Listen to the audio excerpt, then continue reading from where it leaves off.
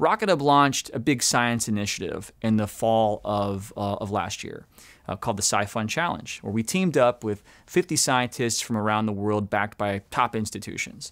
We were curious to see, will crowdfunding with this current model, this rewards-based model that's so popular in the world of arts and media, will it hold up in the world of academics?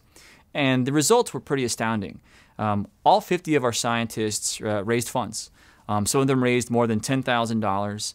Many of them are featured in top publications such as Scientific American, Forbes, Inc., etc.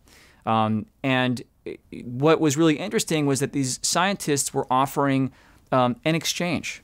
They were offering an exchange for hard-earned dollars.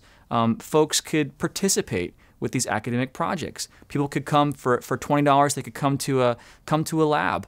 They were throwing science parties at different labs and at different places across the world. They were giving folks a chance to come along in the field, do some field work with the scientist. They were giving the chance to have a mosaic of these microscopic images, really neat artistic stuff, all science-based. But the idea was, in exchange for your financial contribution, you're not only powering science, but you're getting something cool back. Whether it's a mosaic, a mosaic snapshot of a molecular entity, or if it was the chance to hang out with other scientists that are doing something interesting, and you just get to know them as people. But we found that the idea really took hold. We raised $75,000 in about 45 days.